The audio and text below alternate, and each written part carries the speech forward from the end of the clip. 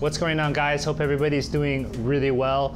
Video today on the web and how web browsers work. So I know everybody uses Chrome all the time. I'm on it 24/7. I have it open all day, every day, literally. And the purpose of this video is to walk through the flow of what exactly happens when you type youtube.com, enter on your web browser, all right? And how do you go from typing that and seeing something on the screen? Another developer actually downloaded the source code for Chrome, Firefox, Internet Explorer, a lot of popular web browsers, and she literally debugged, and looked through the source code of all these browsers, millions of lines of code, and shared all her findings with us. So I have the article linked in my description. A lot of the info from this video I got from that article. If you want more details, please just go check it out, all right? Before we get started, I just want to have a quick disclaimer. I think before watching this video, you should have a basic understanding of how the internet works. Know basic words like HTML, CSS, because I'm gonna use those words a lot. If you don't know those words, just maybe look it up real quick, or else the video is not gonna make too much sense, all right? But there's your warning. If you're ready to understand how web browsers work, let's do it. First things first, we're just gonna run through the basic components of a web browser. Here's a picture as a reference real quick, and let's just first, as a summary, go through all the different blocks. Number one is the user interface. Pretty self-explanatory, all those buttons you're used to, the back button, the forward button, the address bar. Number two is the browser engine. This actually facilitates communication between the UI and the rendering engine. We're not gonna talk about this block all too much, but hang on. Third one is the rendering engine, and this is actually going to be the focus of this video. So this engine actually does a lot of stuff, which we're going to talk about more, but it's pretty much taking all that HTML, all that CSS, and putting something on the screen for you. Fourth and next is the networking block, which is one of the key components that the rendering engine actually uses. The networking block usually uses HTTP and requests stuff all over the internet, right? HTML here, CSS there, it just gets everything. Another thing the networking block also does is it makes a lot of calls to DNS to resolve domain names. All right, so this is also a really important part, but we won't talk about it too much, but it does a lot of networking. Fifth component that the rendering engine uses very often is the JavaScript interpreter. As you all know, if you've developed any web page before, there's a shit ton of scripts running all the time on a web browser. So you need a really fast way to interpret and execute a lot of that JavaScript, and we're gonna talk more about that really soon. Sixth is our UI backend. We're not gonna talk about this. This is really out of scope for this video, but all you have to know about the UI backend is it pretty much does the real drawing of a lot of different things on your computer. You tell the UI to, I wanna see a rectangle, and you're gonna see a rectangle on your monitor, okay? And that's all we have to know for that part for this video. Seventh, last but not least, we have a data persistence layer on the browsers, because browsers also save a lot of information. Every time you go to a website and you log in, you click that remember me, that's actually saving a little bit of data on your browser.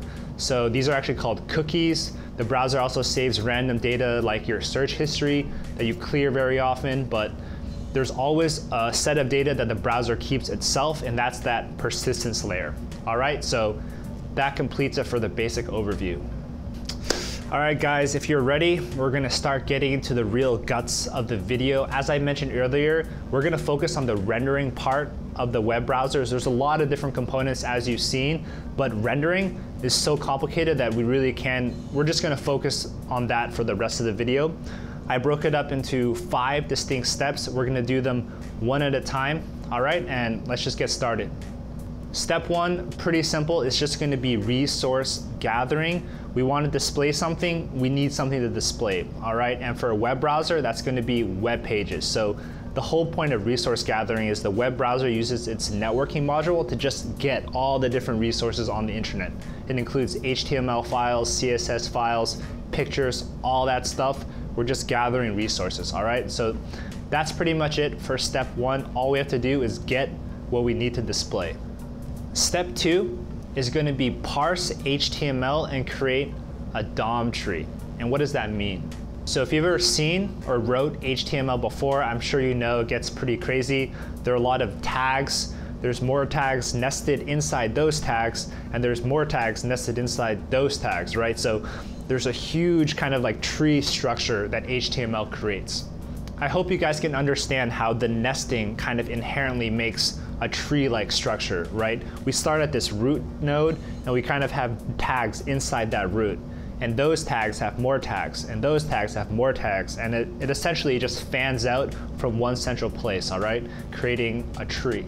Once we create this tree, it's gonna consist of DOM elements. DOM stands for Document Object Model, and the whole tree is made up of these elements. DOM, the Document Object Model, it's a very official thing regulated by this organization called the W3. You guys can check it out if you have some spare time, but it's all very official and documented really well, so read more about that if you're interested. One cool thing about this step that's pretty cool is that since HTML is really flexible, this parsing is also really flexible. So oftentimes developers, we write really shitty HTML, right? We forget to close a tag, we misspell some things, maybe the nesting isn't quite right. Well, actually the browser can handle a lot of shitty HTML. When you forget a tag, for example, it doesn't just break the whole page. There's a ton of error checking inside this parsing, which lets the browser be very flexible about errors developers make. So that's actually a really cool part of this step, because you can actually write kind of bad HTML and it'll still look right. Just to reiterate, the whole purpose of step 2 is to get all those resources from step 1, all that HTML, and we're going to create a tree of DOM objects. Okay, step 3 is taking our DOM tree and creating this thing called the render tree. So after step 2, we downloaded all this stuff, we parsed all this HTML and created this tree-like structure. Now we have to add some style to it. Not only did we download HTML, but we also downloaded CSS, cascading style sheets, and those actually define tons of different styles and styling attributes to all the elements inside our tree. So the major purpose of this third step is to take all those styles and apply them to the right elements in our tree. One cool thing that happens during this step of translating the DOM tree to this render tree is that the render tree only contains elements that you can actually see visibly. One really common attribute of HTML tags is setting their display to be hidden. So you can hide tags by just saying hidden, and when you say something is hidden, it's going to actually exist in the DOM tree, but it's not going to be translated into the render tree because the code knows that, oh, I don't have to render that because they said it's hidden.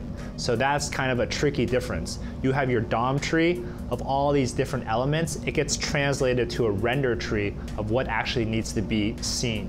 Step 4 is laying out the render tree. So at the end of step 3, we have this crazy new tree with all these different styles, right? But where the F do they go? We need to position them and give them size so we can actually put them somewhere.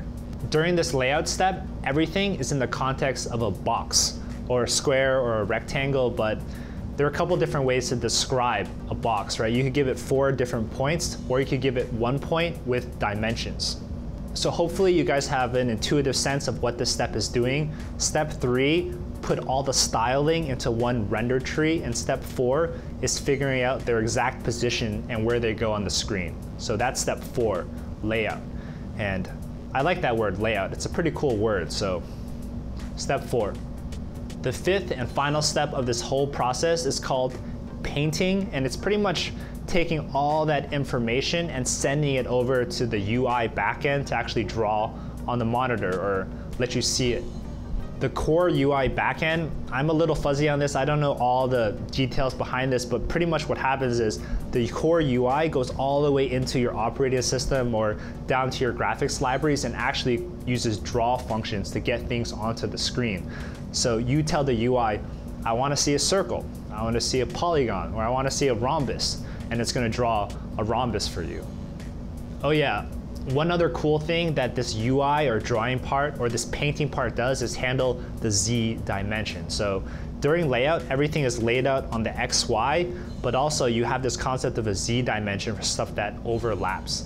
So imagine 2 boxes and they actually take up the same amount of space, but one box is over, or you see that one box over the other box. the UI engine has to be smart enough to recognize what's over and what's under, so you don't display this guy. So that's another cool thing it does. Okay, so that was step 5, taking all that layout information, all the style information, and giving it to the UI backend to actually physically draw so you can see it on your monitor, all right? And that's called painting. All right, guys, so that was a basic overview of the 5 steps during the whole rendering process, and we're gonna talk about some afterthoughts now because I wanna show you how difficult this really is. So one of the core reasons that web browsers are so complicated is that this tree, all the trees that we described, the DOM tree, the rendering tree, that stuff is constantly changing when you're on a web page.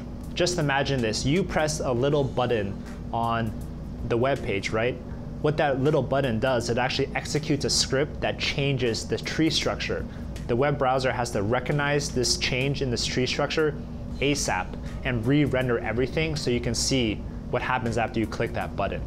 This not only happens when scripts are running, you're clicking buttons and different things happening, but imagine just dragging your web browser with your mouse. Every time you drag the web browser with your mouse, it actually has to re-lay out some stuff, right? Things don't just stay in place when you drag stuff around. I'm sure you guys noticed that when you drag your browser around, stuff actually changes.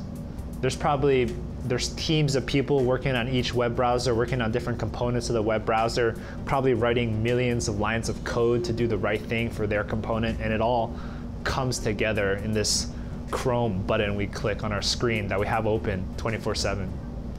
All right, guys, it's a pretty long video, but I think that's enough for today to give a basic overview of how web browsers work and how they render things.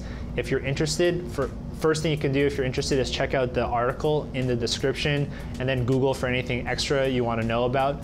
If you have any questions, just leave me a question. Please like the video if you liked it, subscribe if you didn't subscribe it, and have a great week. All right, take care.